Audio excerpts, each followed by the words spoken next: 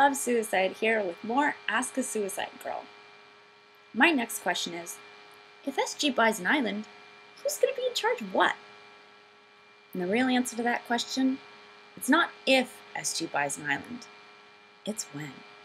Because if you check out SG's website, we have a timeline for world domination, and we're right on schedule, with our next goal being the purchase of our very own island, where SGs can get together and frolic freely in the sun.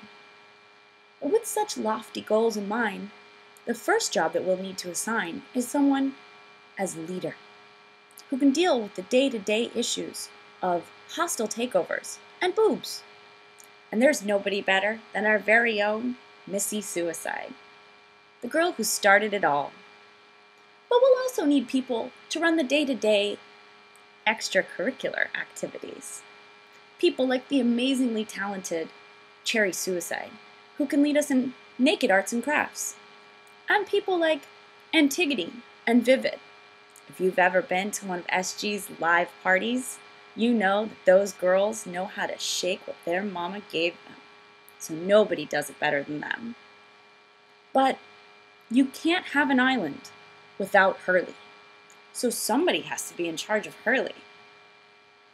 Who better than this guy? You know.